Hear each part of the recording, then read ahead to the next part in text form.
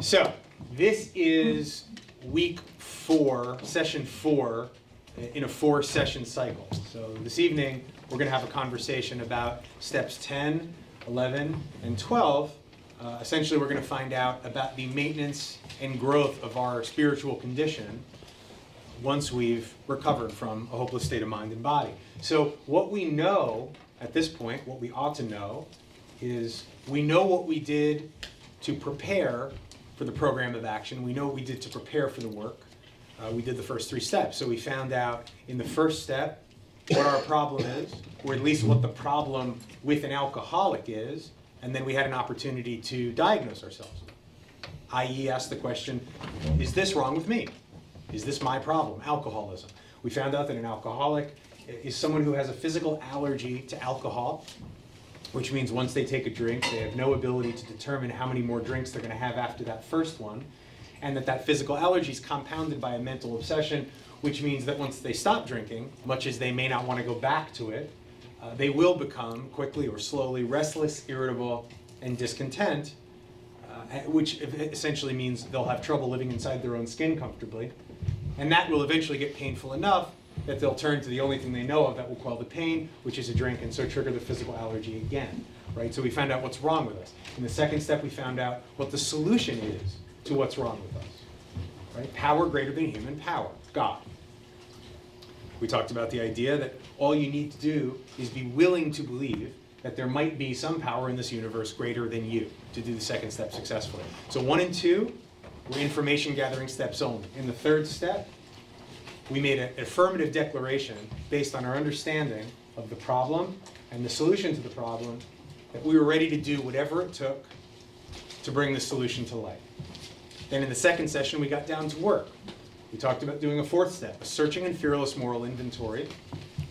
We talked about the fact that the main building blocks of that inventory are our resentments, our fears, and the ways in which we've hurt others, harms done others. We talked about format. We talked about the idea that the key to that 4th step is being entirely honest and not withholding any information. And then in the 5th step, we talked about sitting down with another human being, and then of course with our higher power and with ourselves, and giving all that information up, right? Illuminating every twist of character, every dark cranny of the past.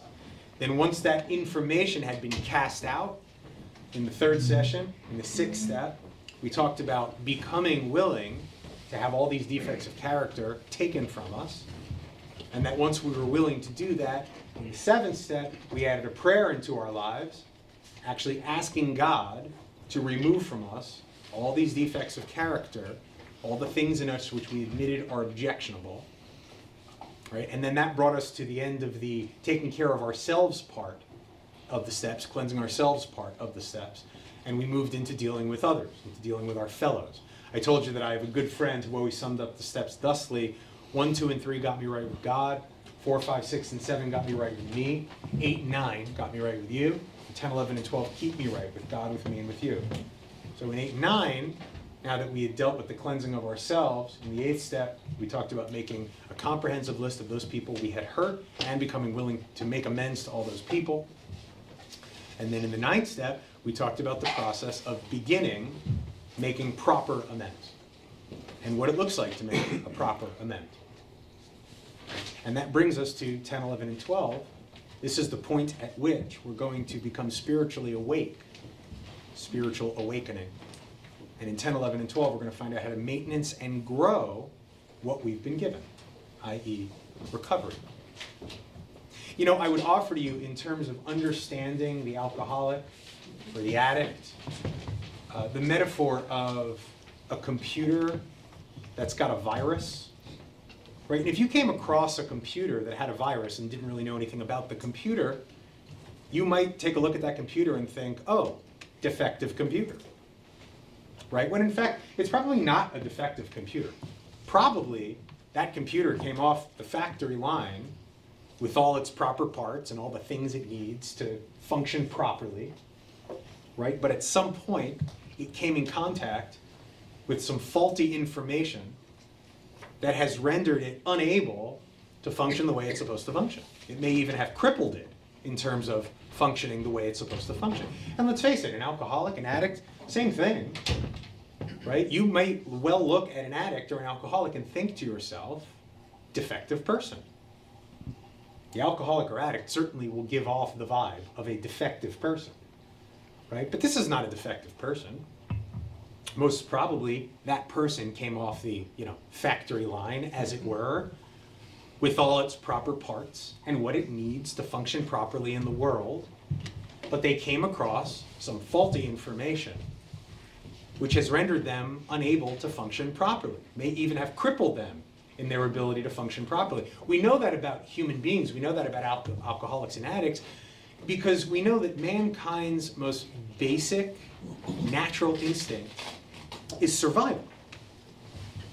That's why you'll hear stories about someone who's like skiing and falls and gets their leg caught in a bear trap and crawls like 37 miles to safety, or a grandmother who, pulls a car off her grandkid. Or there's nothing we are wired for more than survival, right? But the alcoholic or addict is actually wired for self-destruction, right? We're operating 180 degrees apart from mankind's most basic instinct, and that we're actively trying to kill ourselves, right? So some information's gotten into the CPU that is disallowing us to function properly. Now, if you had a computer that had a virus, what you'd probably do with that computer is send it to a professional, or most probably send it back to the factory.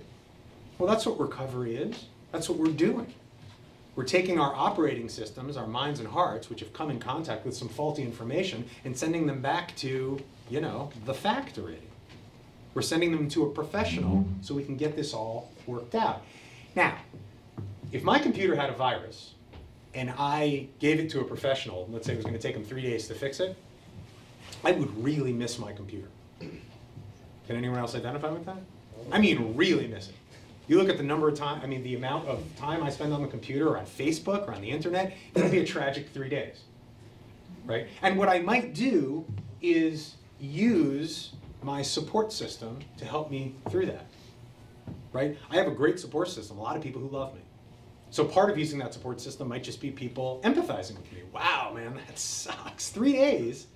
How are you gonna do that? Or maybe a buddy of mine would say, you know what, if you wanna come over to my place and check your email, use my computer, etc., right?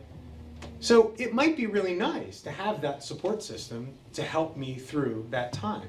Can we all agree that the support system is not how the computer will get fixed?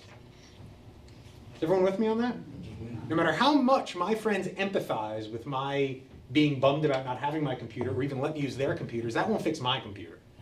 My computer is going to be fixed because there are actions being taken, in this case by a professional, to fix my computer. So these are two separate things, right? I have this really nice support system that has my back and allows me to feel loved and supported while the actions are being taken to actually take care of this virus, right?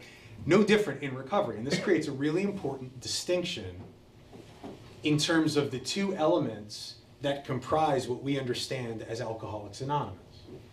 We have a support system and we have a program of action.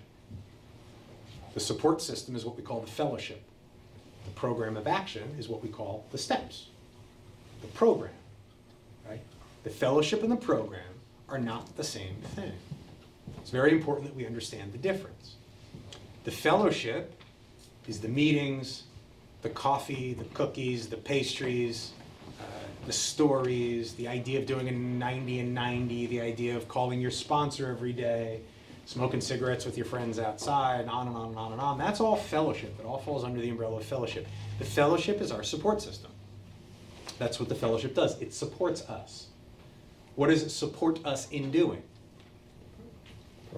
The book, Alcoholics Anonymous, in the chapter called The Doctor's Opinion, the first chapter in the book, explains to us that if you have this illness called alcoholism, what you're going to need to get better is what Dr. Silkworth explains in that chapter, and we went over this, as a complete psychic change.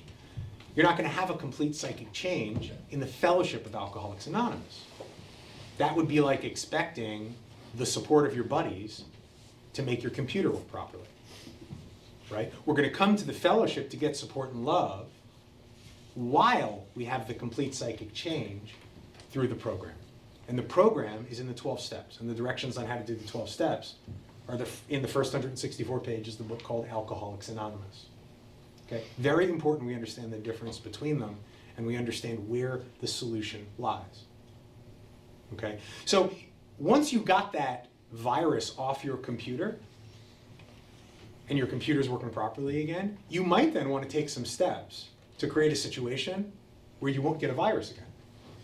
Right? That might mean getting some protection software, etc. That's sort of what we're going to do in the 10th, 11th, and 12th step. Now that we've got the improper information, our virus taken care of, right? And we've got recovery, which means we've got sanity again, and our brains and hearts are actually working the way a human being's brain and heart ought to work. We have a 10th, 11th, and 12th step so that we can maintenance our spiritual condition and grow it. Okay? You know, there's two spots in the book where Bill Wilson, our primary author, uses the expression, I was rocketed into a fourth dimension of existence. There is a solution in Bill's story, are the two chapters. Right? He uses it twice. I was rocketed into a fourth dimension of existence. The fourth dimension of existence that Bill speaks of is the spiritual dimension. Right? Now, if that's the fourth dimension, if the spiritual dimension is the fourth dimension, there must be three others, which there are. The physical dimension, the mental dimension, the emotional dimension. Right? Every human being has four dimensions. Now, what's interesting about that is three of those four you will be awakened to simply by being born, simply by coming out of the womb. I mean, unless there's something radically wrong with you. Just by being brought into the world, you'll be aware that you have a physical dimension. You'll be aware you have a body. You'll be aware you have a mental dimension. You'll know you have a brain. And you'll be aware you have an emotional dimension, and that you'll be aware you have feelings. The interesting thing is that the spiritual dimension, which is just as present in human beings as the other three, is the only one that unless it's offered to you and you awaken to it, it will be as if it doesn't exist. And consequently, you'll then be plugged into only 3/4 of yourself. Does that make sense, everybody? Mm-hmm. Which you'd think would lead a human being to a rather intense state of incompleteness, of feeling like something's missing. If you're an alcoholic or another kind of addict, ask yourself, why did you drink? Did you not have the sense that something was missing? Right? That there was some kind of hole? Pretty much any addict would tell you that. Something's missing. What's missing? You're only plugged into 3/4 of yourself. What's worse, you don't realize that that's what's missing. There's no data to let you know what's missing. Therefore, you know something's missing and you don't know what it is. And one would think if no one's told you that's what's missing is on the inside, you'd probably go looking on the outside, because the things that are on the outside are far more tangible. So when you find something that seems to fill that mysterious hole, whether it be booze or drugs or food or sex or gambling or whatever, it would seem to that addict they have found the answer. And then, of course, it only works so long. So when we become spiritually awakened, which happens as we move from step 9 into steps 10, 11, and 12, what's happened is we've awakened. We were spiritually asleep. We weren't plugged into that fourth dimension. We've awakened. Now we're plugged into all four dimensions. One would think if you're plugged into all four dimensions, your desire to go looking for something on the outside to fill a hole that's no longer there lessens considerably. That's why we become spiritually awake. Does that make sense, everyone? Yes. Right? So in the maintenance and growth of our spiritual condition in steps 10, 11, and 12, we're going to get 5 major directives that comprise the act of maintaining and growing our spiritual condition. The first one's going to show up in step 10. Step 10 reads, and if you are interested in following along, we're going to be on page 84. Which is where step 10 begins. And step 10 reads, continue to take personal inventory, and when we were wrong, promptly admit it. Right? We've talked about the idea that each step comes with it a corresponding principle. Does anyone know what the principle to step 10 is? Perseverance. Perseverance. Perseverance. Principle to step 10 is perseverance. Right? So in step 10, we're going to continue to take personal inventory, and when we were wrong, promptly admit it. If we're going to continue to take personal inventory, where did we originally take personal inventory? Step 4. Step 4. Right? So you could very much think of the 10th step as a daily 4th step. Right? You can think of the 10th step as a daily 4th step, a mini 4th step on a daily basis. Okay? And in fact, in terms of 10, 11, and 12 being the maintenance and growth steps, the way it breaks down essentially is step 10 maintenances 4, 5, 6, and 7. 4, 5, 6, and 7 is where we dealt with ourselves and cleansing ourselves. Step 10 is where we maintenance and grow ourselves, our own behavior. Right? Step 11, maintenance is 1, 2, and 3. Because 1, 2, and 3 is where we opened up a relationship with our higher power. 11 is where we're going to maintenance and grow our relationship with our higher power.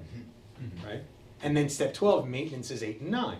8 and 9 is where we dealt with our fellows. Step 12 is about carrying the message to our fellows and practicing these principles in all our affairs with the world around us, right? So 10 takes care of 4 through 7, 11 takes care of 1, 2, 3, 12 takes care of 8 and 9. That's how that all connects up, right? So continue to take personal inventory. When we were wrong, promptly admitted it. Page 84, second full paragraph on page 84. This thought brings us to step 10, right? We've talked about this, where the big book will start a new step, and in the first sentence of that step reference the step before it, right? So the thought that brings us to step 10 in the 9th step promises, which is what we closed with last week, right? In the 9th step promises, the end of the 9th step promises asks, are these extravagant promises? We don't think they are, we think not. These promises are being fulfilled among us. Now who's us? Anybody know? People who've done the work. Not the people in the fellowship, the people who've done the work, right? And the reason I hone in on this idea and the idea that you may think it's the people in the fellowship, they're not saying these 9th step promises, you know, they say they're not extravagant promises. They're absolutely going to come true for you. Not you, the people who attend AA meetings. You, the people who've done the work in the book as it's laid out with a sponsor, right? And this is not meant to be shaming or punishing. The only requirement for membership is a desire to stop drinking. There are all kinds of other requirements if you actually want to get well and have the promises come true for you. Right? So when they say, we don't think these are extravagant promises, they're being fulfilled among us, sometimes quickly, sometimes slowly. They will always materialize if we work for them. So it's only the people that have worked for them who can expect them to be coming true. Then they say that thought, now that you've got that, hopefully, brings us to step 10, which suggests we continue to take personal inventory and continue to set right any new mistakes as we go along. We vigorously commence is to begin, right? We vigorously, and we don't just commence, we vigorously commence. Right? So there's work to be done here. We vigorously commence this way of living. This way of living is steps 10, 11, and 12. Right? 1, 2, and 3 is where we prepare. 4 through 9 is where we recover. 10, 11, and 12 is where we live. We live in 10, 11, and 12. So we're going to commence this way of living as we cleaned up the past. Notice it doesn't say after we cleaned up the past or when we were done cleaning up the past. As we cleaned up the past. Cleaning up the past refers to step 9. So what we've just been told is, as you're doing your amends, you start 10, 11, and 12. Right? So the idea that you're supposed to do all your 9-step amends before you move to 10, 11, and 12 is unequivocally wrong. As soon as you begin your amends, you're being shuttled right into the maintenance and growth steps of 10, 11, and 12. So essentially, 9, 10, 11, and 12, to some extent, are all working together. Right? We have entered the world of the Spirit. There it is. So our spiritual awakening has now taken place. We've entered the world of the Spirit. Our next function, right? You remember in the 9th step where we talked about our real purpose, being of maximum service to God and the people about us? They're calling to mind the same thing. Our next function is to grow in understanding and effectiveness. That's what this is all about. This is not an overnight matter. It should continue for our lifetime. So you got your lifetime to live in the steps. You have your lifetime to derive the depth of what these steps have to offer. Right? So why not work them quickly and effectively, get to your spiritual awakening, and then you have forever to work out what the steps have to offer you. Right? But it's not until you've spiritually awakened that the crisis is out of the way. When you live in the crisis of addiction on a daily basis, that's about all you can deal with. You're just dealing with the crisis of addiction. The idea is not that you work all the steps and then all your problems are solved.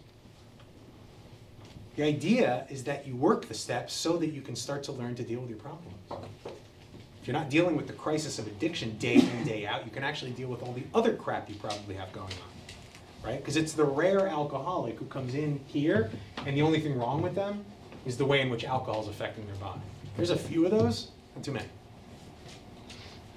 Right? So now we get our 10-step directions. Page 84, second full paragraph, picking up where we left off. Continue to watch for, so here's your 10-step directions. You need to stay on watch for something. What is that something? 4 things, actually. Selfishness, dishonesty, resentment, fear. Continue to watch for selfishness, dishonesty, resentment, fear. These are the 4 horsemen. Right? What this means is that any way in which you're being hurtful, inappropriate, what have you, any way you're screwing up, as it were, is going to fall into one or more of those categories: selfishness, dishonesty, resentment, and fear, which is another way of saying if you stay on watch for those 4 things, you'll be on watch for everything. Notice the next 4 words. When these crop up. When these crop up. Right? It doesn't say if these crop up, or in case these crop up. You've recovered from a hopeless state of mind and body. You've not recovered from being human. So if you've got it in your mind that because you've moved into 10, 11, and 12 and recovered, that you're done being selfish, dishonest, resentful, or fearful, wow. You're going to be set up for probably a rather uncomfortable surprise. When these crop up, they're going to crop up. When they do, here's what you do. 4 things. We're going to get a little 4-step process, and this is called doing a 10th step, to deal with it when we are being selfish, dishonest, resentful, fearful, or 2, 3, or 4 of them. First thing we do is we ask God at once to remove them. We go straight to God, straight to prayer. Right? Hopefully we've been doing our 3rd-step declaration and 7th-step prayer every day, so we should know how to do this by now. We should have some experience talking to God. Right? We go straight to God. Notice it doesn't say we go straight to who? Our sponsor. Right? It doesn't say go straight to your sponsor. It says you go to God. A good sponsor who knows what they're doing and is not operating on ego, when a sponsee who's gone through the steps calls them with what they perceive to be a problem, really the first proper thing to say is, did you pray? No. Okay, pray and call me back. Why? You're trying to be unkind? No. The idea is not to be unkind, but I certainly want to let my sponsees know I'm happy to provide you counsel if I have some, based on my own experience, strength, and hope, but I definitely don't have better counsel than God does. And you're directly connected to God now. Your relationship with me was primarily so I could be the conduit to God's love while you cleansed. Now that you've done that, you're directly connected to God. So your first order of business is go to God. The second order of business, we discuss them with someone immediately. So yes, once you've gone to God, talk to a human being. Don't keep a secret. Maybe your sponsor, maybe someone else in the program, maybe your spouse, maybe your neighbor, whatever's appropriate. But you're going to talk to somebody. 3, make amends quickly if we've harmed anyone. So if the way in which you've been selfish, dishonest, resentful, fearful, hurt somebody, and it may not have, go make an amend. You're doing the 9th step, you should know how to do that by now. Right? And the 9th step amends were not just to clean up your harms from the past. You're not done harming people. You'll probably do it less, but mainly, you now will know what to do when it happens. And then 4, we resolutely turn our thoughts to someone we can help. Right? We turn our mind to being of use to others, love and tolerance of others. These are our code. This is called doing a 10th step. Here's an example. Let's say my wife and I are having a discussion, and we have contrary opinions. Okay? And that particular discussion on this particular day rises to something of a debate. And the debate starts to veer into something of an argument, in that we're both starting to get heated, we're both starting to get louder, and perhaps we find ourselves on the verge of being mean, taking shots at each other, rather than just holding down our side of the debate, right? It wouldn't be unusual for me to say to my wife, okay, let's put a pin in this for 15 minutes. I'm gonna go downstairs, which is where my office is, and just clear my mind. Right? Now, the very first time I said that to her, my memory is that she didn't love it. Perhaps she was feeling abandoned, like I was walking out on this thing we're doing, right? I eventually was able to explain to her that my motive for doing that, we all know what fight or flight means. You all know that expression, right? When you're in fight or flight mode, your options have been reduced to two. You're either gonna fight or flee. So I was able to say to her, listen, when I bail out like that, it's because I've come to a point where I'm hopped up and angry enough that I realize I'm gonna start saying things I don't mean or that I might regret later, or I'm gonna get out and breathe for a while, and of those two options, the latter one is better. And she really got that. Right? I'm not suggesting my wife wouldn't take this action either. But so I go downstairs. What do I do downstairs? Well, one, I'm going to talk to God. Right? So perhaps I'll sit on the couch down there and close my eyes and say, God, often out loud, God, I need some help here. I'm full of rage. My heart's beating. I'm angry. I have the instinct to be mean and unkind, and I don't think that's what I want to do. But I need your help. Right? And I'll close my eyes for 5 seconds and just breathe, which will probably give me just enough of a soundness of mind to flip my phone open and call my sponsor. Hey, Andrew. Hey, Michael. What's going on? Oh, I'm just in a big fight with Lori. Oh, wow. Well, why don't you go up and put your arms around her and tell you love her? Well, yeah, all right. You know what happened? I came home and you know, she said X and I said Y, and I was like, how did you say Y? And he was like, yeah, go upstairs, put your arms around her, tell you love her. Yeah, Andrew, you're not listening to me. I'm trying to, no, Michael, you're not listening to me. Go upstairs, put your arms around her and tell her you love her. Ask yourself, what are you trying to accomplish in this marriage? What's your goal? Is it to love Lori the best you can, or is it to be right, to win? Right? You want to be right, you want to be happy, because you can't be both. Wow, that's useful. Right? So now that I've talked to God and another human being, I'm actually not angry anymore. Right? And I can go up and put my arms around my wife and say, I love you, make my amends. Wow, you know what, when you said that, I think I got a little defensive, and I probably shouldn't have said that. That wasn't fair, and I don't think I gave you room to speak when you were trying to explain X. And chances are, I've opened up some room for her to do the same. And then we'll finish the conversation, you know, but we'll finish it perhaps not angry. Right? So I've now talked to God, I've talked to another human being, I've made the amends I need to make. And then when I'm done talking to Lori, I'm going to resolutely turn my thoughts to someone I can help. That might be picking up a piece of garbage that isn't mine. It might be putting one of my kids to bed. It might be calling someone who's ill. It might be calling back a sponsee. You know, or just being available to do service if service shows up. That's a 10th step.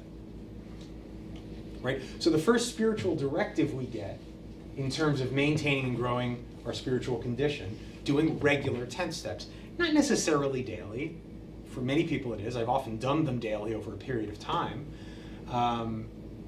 17 years of recovery, I don't think I've ever gone 4 days without doing a 10th step of some kind, right? And if I have a sponsee who I don't hear from in a month doing a 10th step, I might question, hey, what's going on here?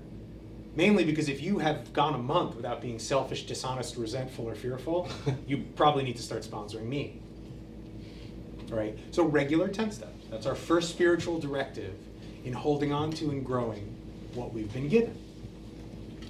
Now comes our 10th step promises. So I told you before that what we often hear in the rooms as the promises are actually the 9th step promises.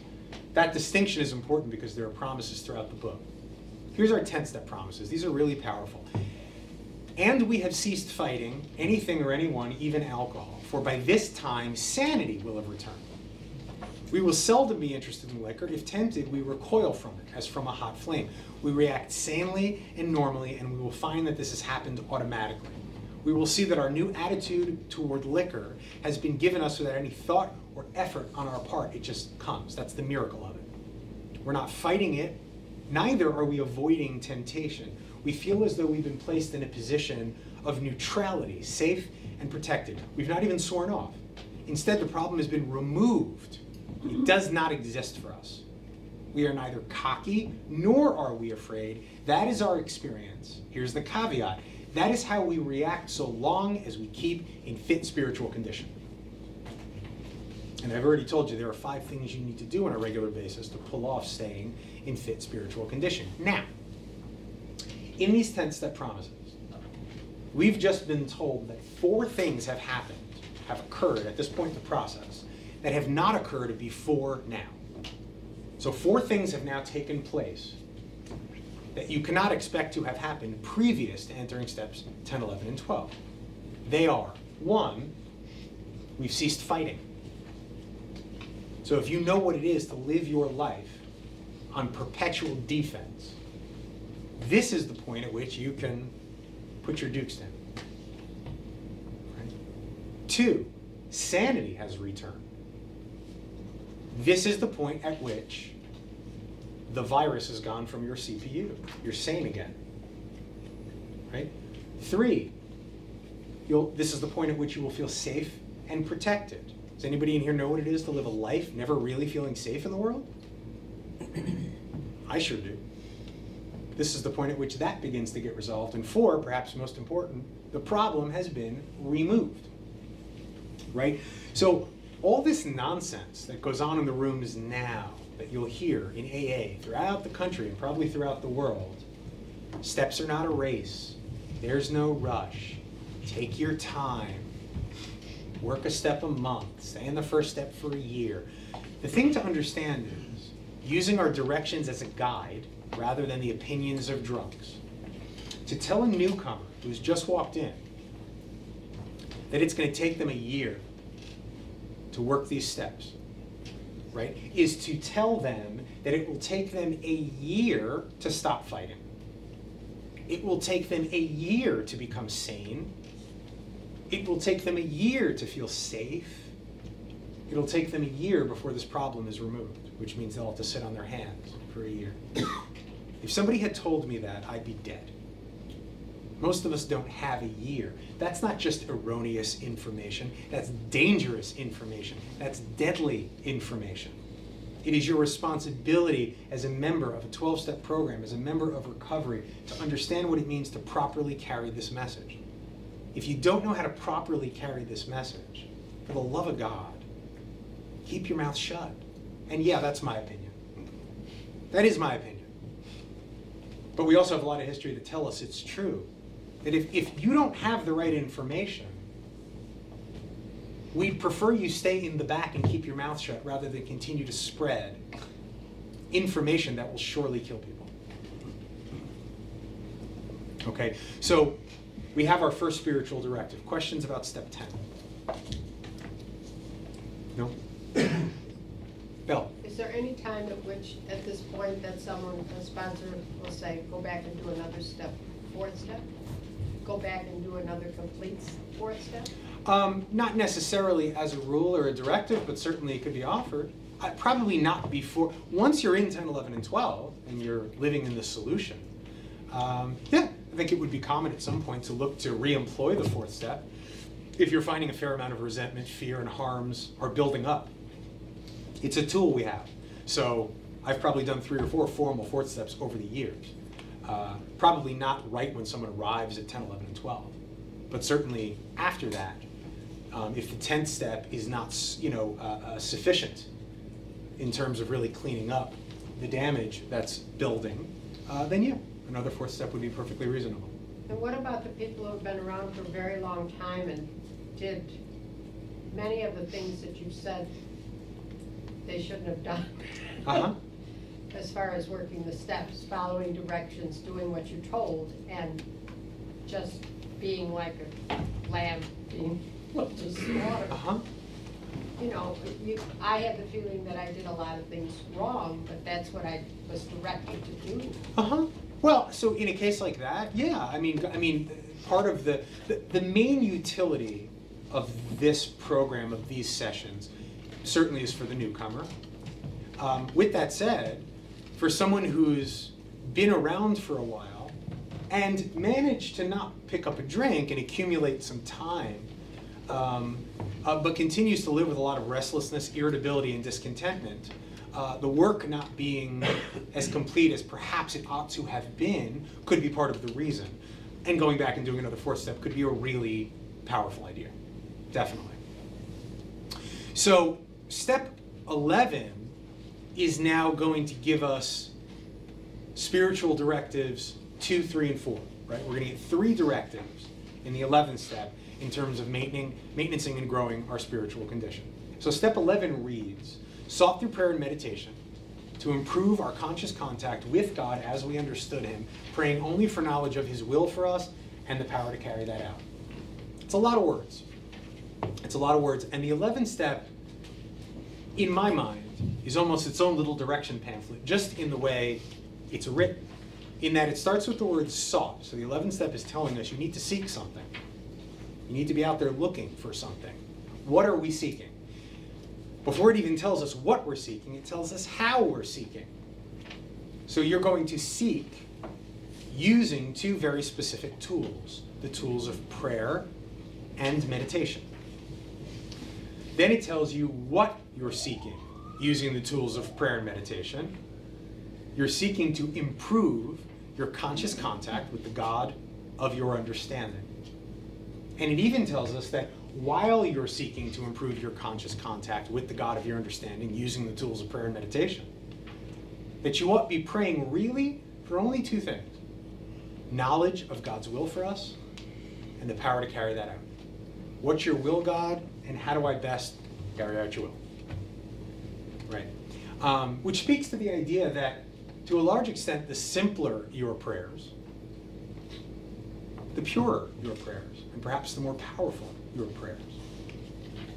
Right? Knowledge of God's will for us and the power to carry that out. The idea is that we're not really praying for anything specific. Right? Nobody's saying you're bad or wrong if you pray for something specific. I have found I try to avoid it. Going back to my wife and family for a moment, because they're pretty much the most powerful place I can go in terms of trying to direct God's will. Okay?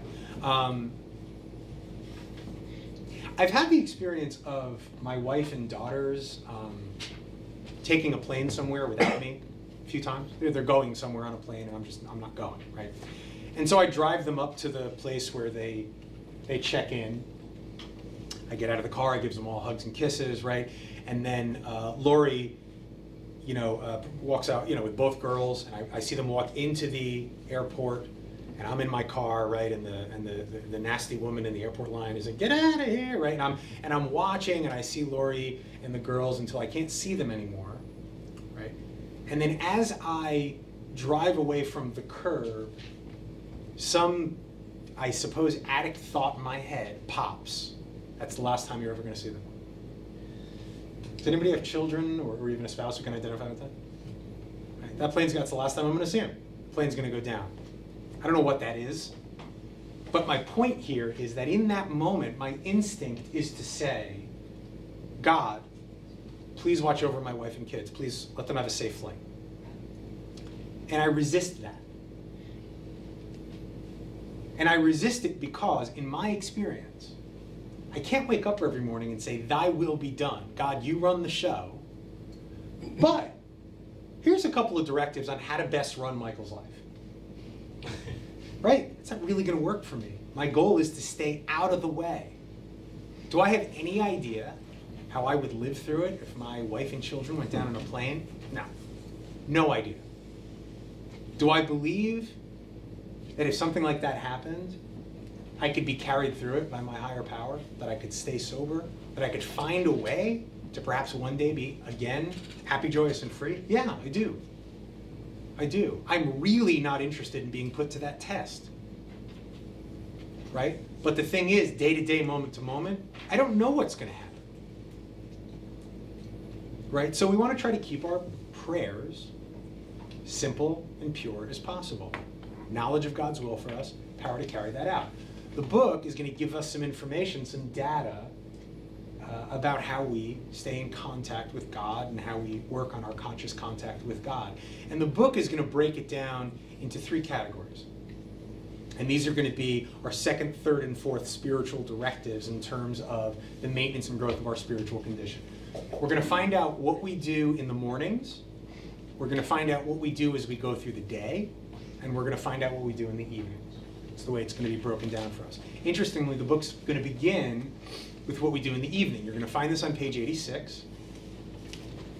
These are our evening prayer directions, right? Or what it's often called the maintenance of our daily spiritual condition. Right? So we're going to do a spiritual review in the evening of how we did that day, of how we were that day, right? And the book is going to give us 10 questions to ask ourselves each night. The idea being that once you're in 10, 11, and 12, you do this every evening, right? Nobody's saying if you miss a day you're bad or wrong or naughty, but this is the idea, right? So every evening, as a person in recovery, I ask myself the following 10 questions. Question 1, where was I resentful today? Who pissed me off today? What resentments am I carrying? Question 2, where was I selfish today? Right? And it may be that you weren't selfish today. You don't have to come up with an answer, but where did you exhibit selfishness today? 3, where was I dishonest today? What lies did I tell? Where was I less than completely honest? Right? And this may involve exaggeration, lies of omission, white lies, right? We have a whole host of pretty ways to say lie. 4, what was I scared of today? Where did fear show up in my life? 5, do I owe anyone an apology? Is there an amend I need to make? 6, am I keeping anything to myself which I need to discuss with another person? My sponsor, my wife, whoever. 7, was I kind and loving toward all the people around me? That's pretty much a yes or no question. 8, what could I have done better? What did I do but not necessarily give my all to? 9, was I thinking of myself most of the time? It's another yes or no question. 10, was I thinking of what I could do for others? Of what I could pack into the stream of life? It's really another yes or no question. So 10 questions, 3 of them are pretty much yes or no questions. This is not something that takes a long time. Right? A lot of people call this doing a 10th step in the evening. That's actually a misnomer. It's a part of the 11th step. It doesn't really matter what you call it. Many people will do a written 11th step in the evening. I'm not giving you that directive specifically, although that can be really powerful to write these things down every night. I've done that, and I've given that suggestion to sponsees. But whether writing it or doing it orally, the idea is every single night you ask yourself these 10 questions to get a sense of, where am I at? How did I do today? It goes on to say we must be careful not to drift into worry, remorse, or morbid reflection, right? Which means this is not an opportunity to beat the shit out of yourself or shame yourself, right? You're not going to have perfect days. The idea is not to have perfect days. It says for that would diminish our usefulness to others. After making our review, we ask God's forgiveness and inquire what corrective measures should be taken. Right, so here would be an example of what I find to be the utility of the nighttime review that I do, right? Let's say it's 7:30 in the morning, I get up, it's Tuesday, I have a long line of things I need to do.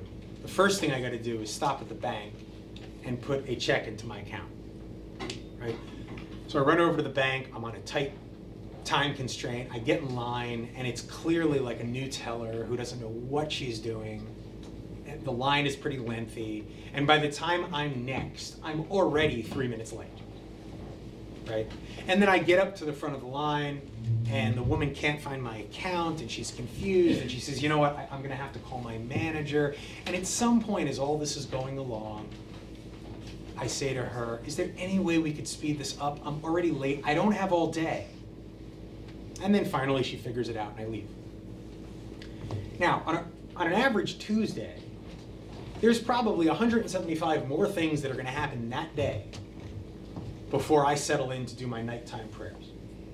Right? It's very possible that if I don't take some time that evening to take a good hard look at my day, I'm going to completely forget what happened at the bank. In fact, by this point, I probably have. But then I settle in quietly, perhaps with my notebook. Okay, where was I selfish today? Selfish, selfish, selfish. Let's see. Got up, made the coffee, got gas, went to the bank. Oh, the bank. Wow. I was really kind of a dick to that woman this morning. Interesting. Right? And at this point, it wouldn't be uncommon for me to go back to that bank the next morning and make an amend. Right? If that feels like the appropriate thing to do. But I do realize that what I don't get accountable for, I'll repeat. It's in many ways the nature of human beings, certainly the nature of addicts. Okay? So our second spiritual directive is doing a review of our behavior every evening. Our third spiritual directive is going to show up as we find out what we do in the mornings, every morning. Page 86, second full paragraph. It says, on awakening, let us think about the 24 hours ahead. We consider our plans for the day. Before we begin, we ask God to direct our thinking. Right? Then on 86 in the third full paragraph, it goes on to say, in thinking about our day, we may face indecision. We may not be able to determine which course to take. Here we ask God for inspiration, an intuitive thought, or a decision. Then on page 87, in the first full paragraph, it reads, we usually conclude the period of meditation, which is what we've been talking about, with a prayer that we be shown all throughout the day what our next step is to be, that we be given whatever we need to take care of such problems. We ask especially for freedom from self-will and are careful to make no requests for ourselves only. What the book is talking about here is starting every day with prayer and meditation. Meditation and prayer. Sir? Yeah.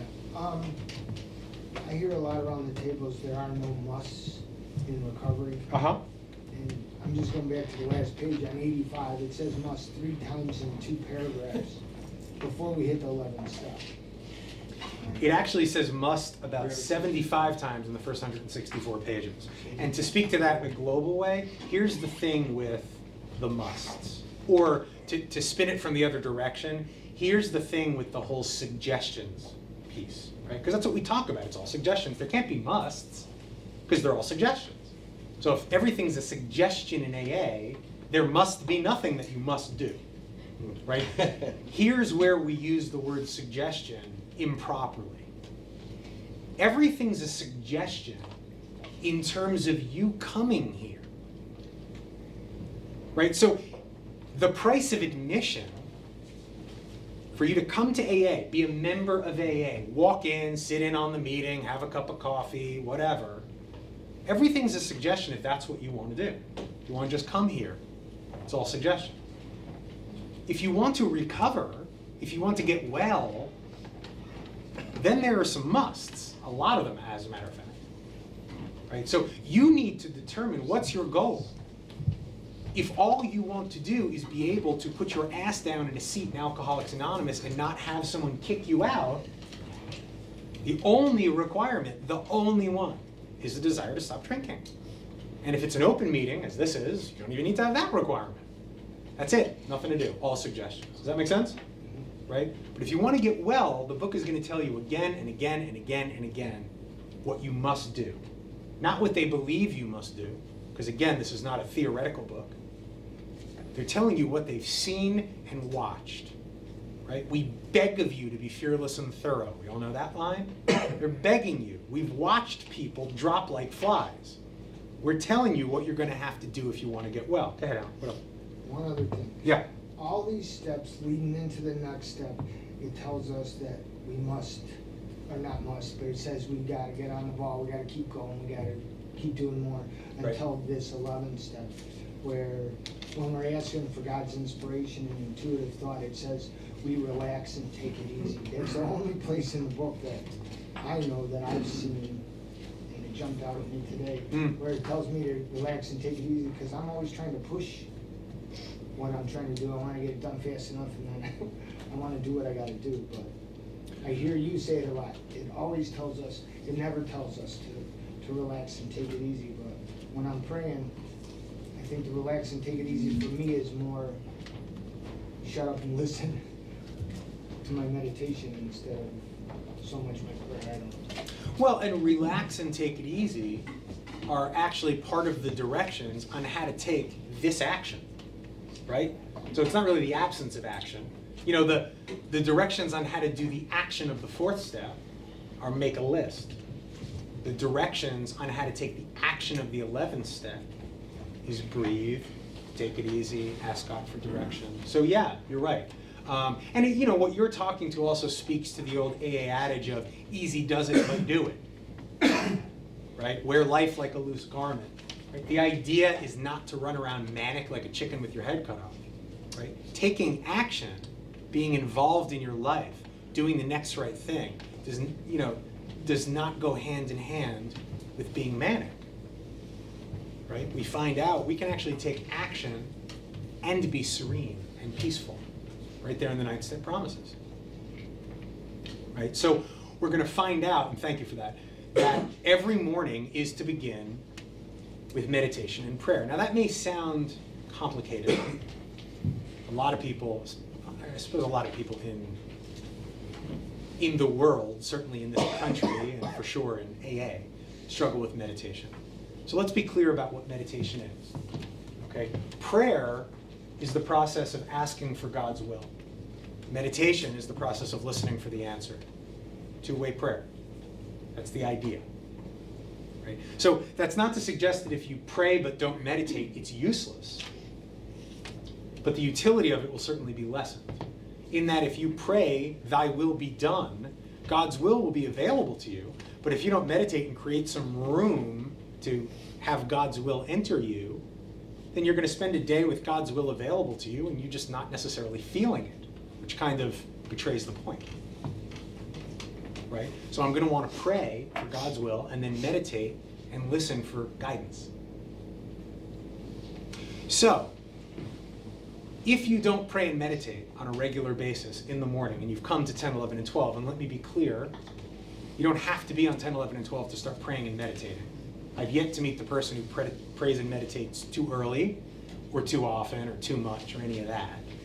But if you're on 10, 11, and 12, this becomes an active directive. Prayer and meditation can be as simple as 5 minutes a morning.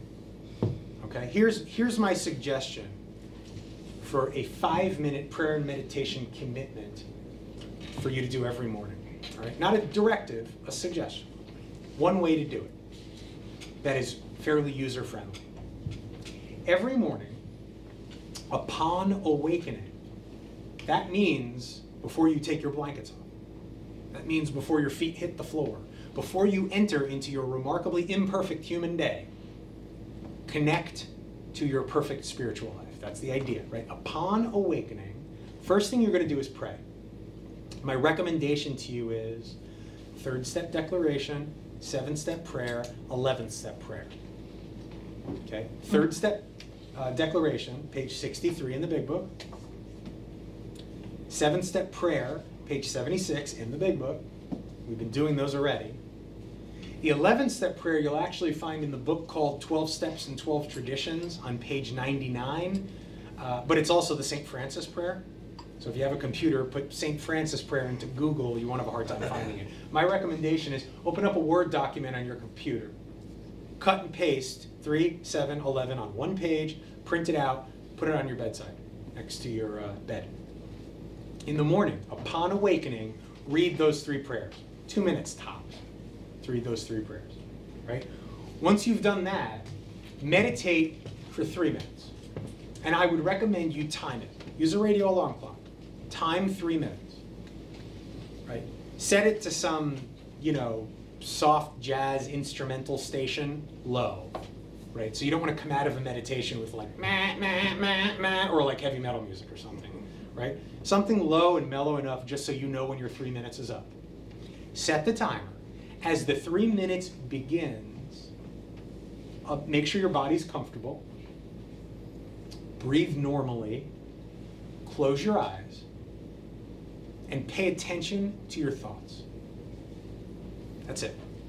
For the duration of those 3 minutes, sit in one place, let your body be comfortable, breathe normally, close your eyes, and pay attention to your thoughts. Listen to your mind. No matter what's going on up there, it doesn't matter, right? If you've never meditated before, and you can work it out where you actually have 3 minutes where all you hear is angels singing, awesome. The chances of that are unbelievably minimal, but awesome, right? Chances are much better. What you'll find over the course of those 3 minutes is it's kind of loud up there. And there's a lot of different thoughts about a lot of different stuff fighting for attention. Some of them are selfish, some of them are empathic, some of them are scary. It doesn't matter. When the 3 minutes is up, if you haven't gotten up and left the bed, you've meditated. I promise you, you've meditated. Okay? Every morning, you spend 2 minutes on those 3 prayers, 3 minutes meditating, that's 5 minutes. You do that every day.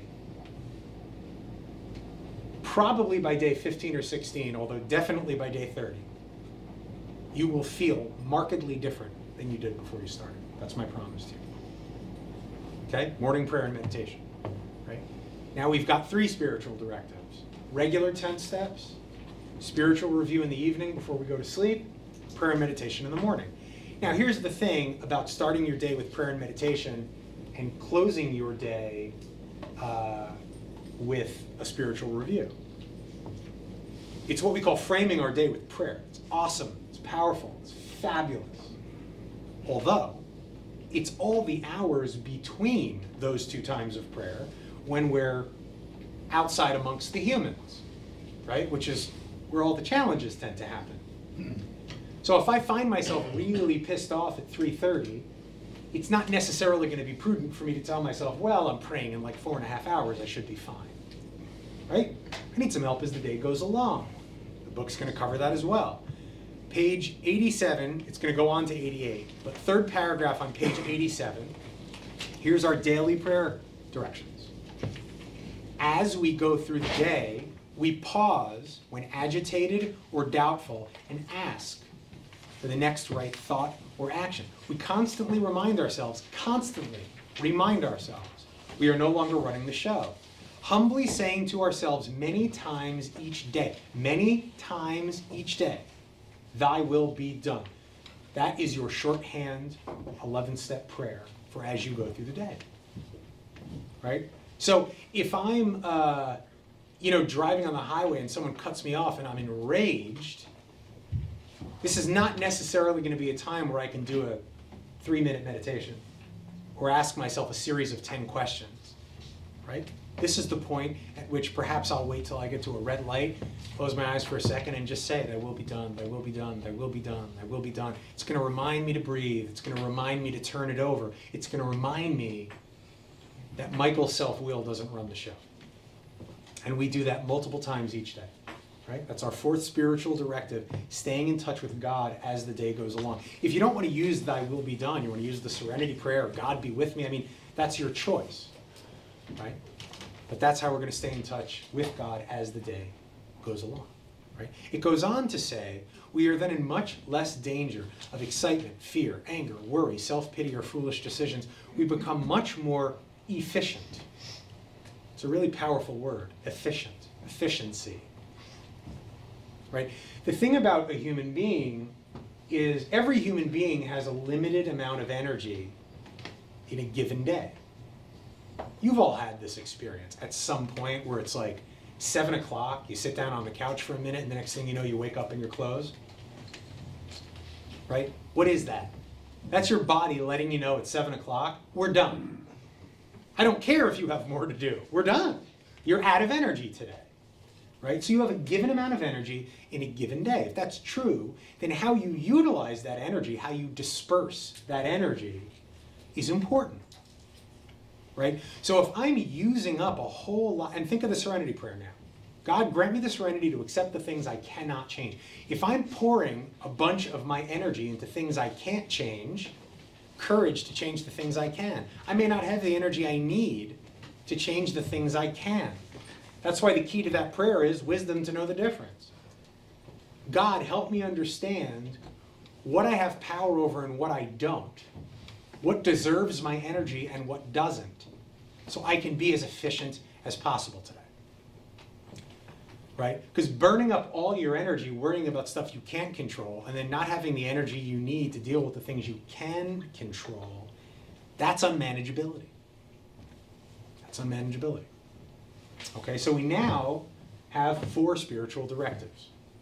Regular 10 steps, daily review in the evening, prayer and meditation in the morning, staying in touch with God as the day goes along. Our 5th spiritual tool for the maintenance and growth of our spiritual condition is what the 12th step is all about, which is working with others. Working with others. Exactly what I'm doing right now. Step 12 also is the only step in the book, the only step of the 12 that's got an entire chapter devoted to it. Right? The entirety of chapter 7 is devoted to working with others. Okay? Having had a spiritual awakening, right? So I've had it already. It happened when I moved from 9 into 10, 11, and 12. Having had a spiritual awakening, and that spiritual awakening has been the result of these steps, not the result of sitting in AA rooms, drinking coffee, talking to people, smoking cigarettes, and listening to stories. Having had a spiritual awakening as the result of these steps, we did 2 things. We tried to carry this message to alcoholics. That's what I'm doing right now. I'm trying to carry this message to alcoholics. Am I being successful? I don't know. It's not really my business. I hope I'm being successful. But to do the 12th step, I need to try to carry the message. And then I'm taking care of me. Whether I'm successful in carrying the message has a lot to do with you, and I can't control you. So we tried to carry this message to alcoholics, and now we come back to our real purpose from the 9th step, and practice these principles in all our affairs. That's the key to the whole deal. Practice these principles in all our affairs. Okay? The principle of the 12th step is service. If I didn't say the principle of the 11th step is spirituality. So page 89, first line of the chapter, we're going to find out something really important about carrying this message to other alcoholics. Practical experience, not theory, shows that nothing will so much ensure immunity from drinking as intensive work with other alcoholics. The number one way for you to guarantee that you never drink again is working with other alcoholics. Right? It's a pretty good motivator. It works when other activities fail. This is our 12th suggestion. Carry this message to other alcoholics! Exclamation point. Right? Not a lot of exclamation points in this book. Not a lot of italics, not a lot of exclamation points. Carry this message to other alcoholics. They're really trying to drive this home. You can help when no one else can. Right? So the number one reason, perhaps, for you to make sure you carry this message to other alcoholics is because it's going to keep you sober. Right? Here's another reason. Next paragraph, 12th step promises. Life will take on new meaning. To watch people recover, to see them help others, to watch loneliness vanish, to see a fellowship grow up about you, to have a host of friends, this is an experience you must not miss. We know that you will not want to miss it. Frequent contact with newcomers and with each other is the bright spot of our lives. And I got to tell you, if somebody had told me the day I walked into AA, the best thing that's going to happen to you in here is that you're going to learn to help other people. Help other people? Who wants to help other people? Help me.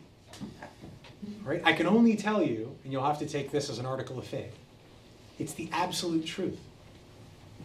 Absolute truth.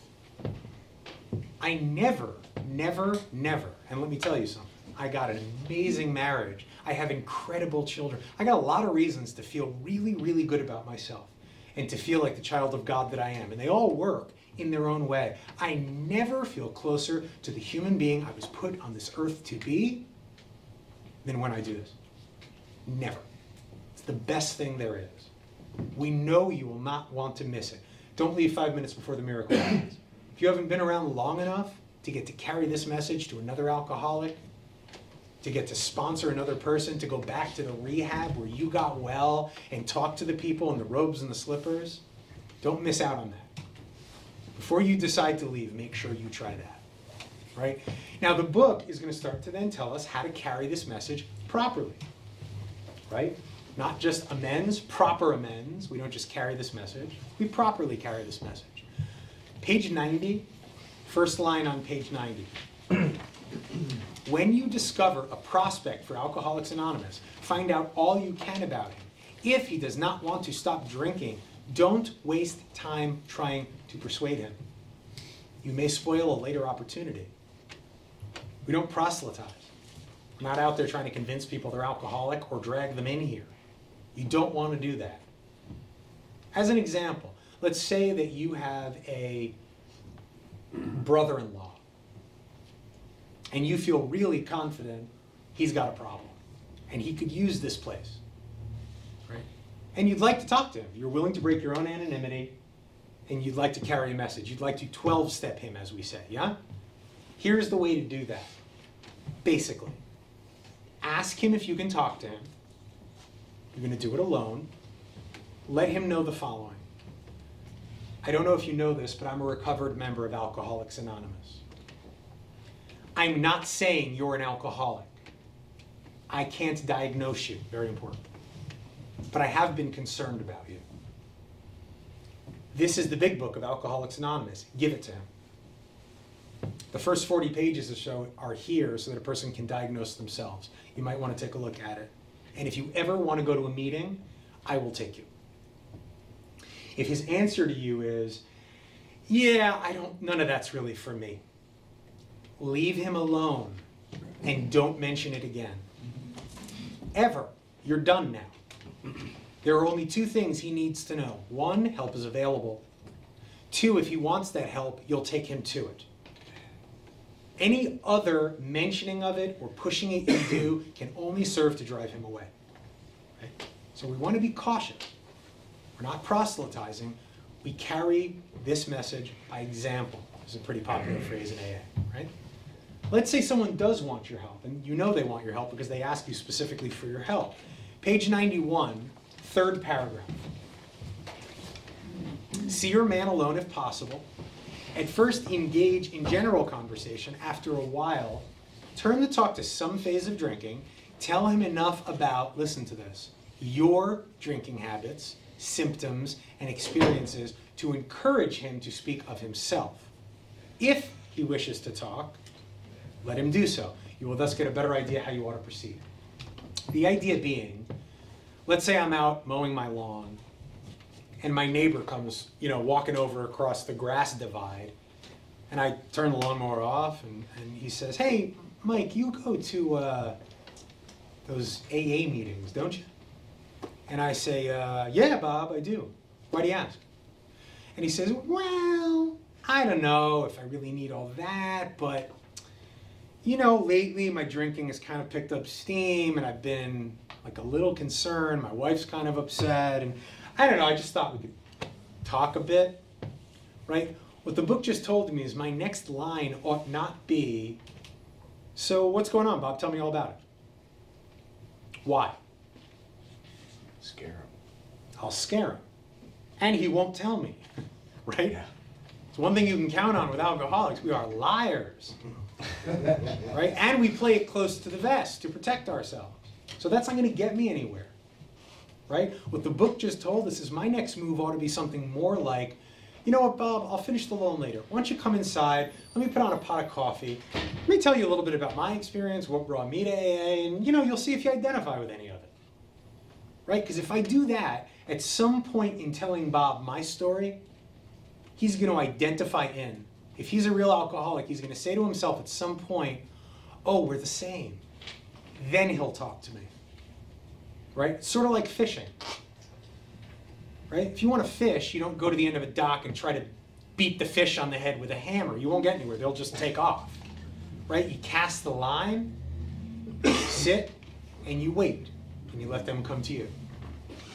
Right? So we need to know how to carry this message, or we're going to accomplish the opposite of what we're trying to accomplish. Right? Let's say now this person actually wants to work with us. Page 94. First full paragraph on 94.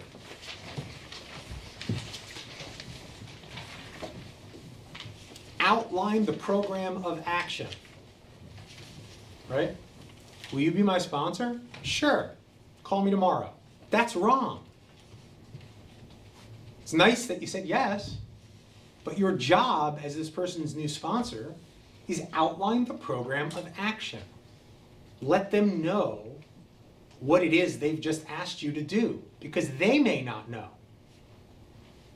Outline the program of action explaining how you made a self-appraisal, 4, 5, how you straightened out your past, 9, and why you are now endeavoring to be helpful to him, 12. It is important for him to realize that your attempt to pass this on to him plays a vital part in your recovery. More importantly, he may be helping you more than you're helping him. I'll never forget my first sponsor, Tom, early in my recovery, said to me, I got to tell you, Michael, I'm getting more out of this than you are. Right? And I thought to myself, like, wow, is that some happy horseshit they tell newcomers or what? Right? Then I got my first sponsee, and within a couple of days I called Tom. Oh my God! Right? Totally true. And then I said to that sponsee, I'm getting more out of this than you are. Yeah, right. It's the nature of the beast. Right? But still true. Now they're going to give you some more information about how to work with this person and what you want to keep on watch for. Take a look at page 98. First full paragraph on page 98, if you'll endure a little bit of counting, 5th line in that paragraph, last word on that line, it says he, and it goes on to the next line, it says he clamors for this or that. Does everyone see that? Right? He clamors for this or that, claiming he cannot master alcohol until his material needs are cared for. Right?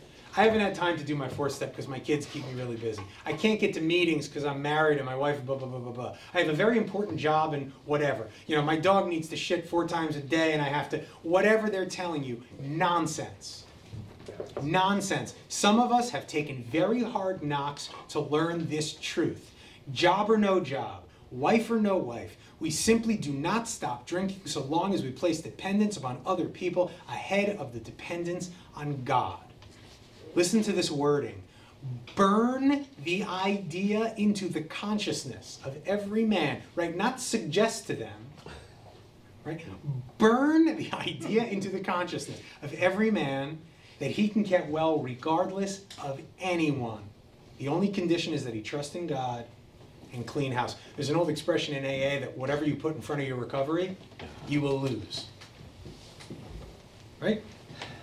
So the book's real clear about what we need to make clear to our sponsees. We're not talking about being unkind to them, simply being honest with them about mirroring back their priorities and what we're seeing.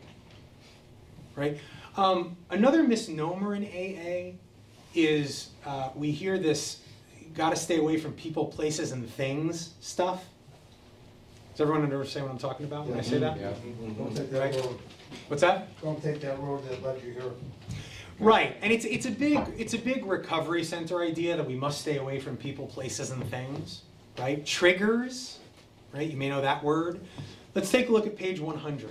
Last paragraph on page 100. Let's see how true this whole people, places, and things stuff is. Assuming we are spiritually fit, which means we've done the steps and we're doing the 5 things we need to be doing to stay on top of our spiritual recovery and our growth, right? But again, this should happen within a month or so. Assuming we are spiritually fit, we can do all sorts of things alcoholics are not supposed to do. People have said we must not go where liquor is served. We must not have it in our house. We must shun friends who drink. We must avoid moving pictures, they date themselves here a little bit, which show drinking scenes. We must not go into bars. Our friends must hide their bottles if we go to their houses. We mustn't think or be reminded about alcohol at all. Our experience shows that this is not necessarily so. Listen close to this. We meet these conditions every day. An alcoholic who cannot meet them still has an alcoholic mind. There is something the matter with his spiritual status. That tells us you don't need to stay away from people, places, and things. You don't need to stay away from anything. Work your program and go live in the world. I go to bars all the time. I mean, I don't go to bars to to hang out and drink seltzer with the drunks. But I don't do that because I couldn't. I do it because it smells like piss and drunks are no fun to hang out with when they're drunk. So that's just, I'm not interested in that. But I go to bars to see music. I go to bars for all kinds of reasons. If I'm in a bar and I find myself salivating, watching beer steins get filled, I'm not going to tell myself there's something wrong with the bar or that I came to the bar. There's something wrong with me. What am I not doing? Right? Am I praying? Am I not doing 10 steps? Am I doing my spiritual review every evening? Am I staying in touch with God? Am I carrying the message? More often than not, it's going to be pretty clear to me that I'm not doing one of those things. Okay? Very important. Finally, take a look at page 162. And this is the final page in our first 162 pages, which is where the program is. Look at the second full paragraph. In the opinion of this drunk, this is the best conclusion to a book ever. Right? Our co-founders and our pioneers tell us, our book, it's our book. Our. Us and them. They wrote it for us, but it belongs to all of us. Our book is meant to be suggestive only. This comes back to what we were talking about before. Right? No one's saying if you want to hang out in AA, you got to work these steps. We realize we know only a little. High watermark of sobriety when the big book was written was 5 years. Okay? God will constantly disclose more to you and to us. Ask him in your morning meditation what you can do each day for the man who is still sick. The answers will come if your own house is in order. But obviously you cannot transmit something you haven't got. So don't go around trying to give recovery to people if you don't have it. See to it that your relationship with him is right, and great events will come to pass for you and countless others. This is the great fact for us. Fact. Abandon yourself to God as you understand God. Steps 3 and 11. Admit your faults to him and to your fellows. Steps 4 and 5. Clear away the wreckage of your past. Steps 8 and 9. Give freely of what you find. Step 12. And join us. We shall be with you in the fellowship of the Spirit, and you will surely meet some of us as you trudge the road of happy destiny. As you trudge the road of happy destiny. May God bless you and keep you until then. It's an honor and a privilege to carry this message, to offer to you what the book offered to me, which is recovery. It's there. It's available. It's not meant to take a long time, and it's meant to be incredibly simple. Not easy. Not the same word. Nothing about getting sober that's easy. But it's almost ridiculously simple. Don't complicate it. Thanks for letting me share with you. We have a nice way to close.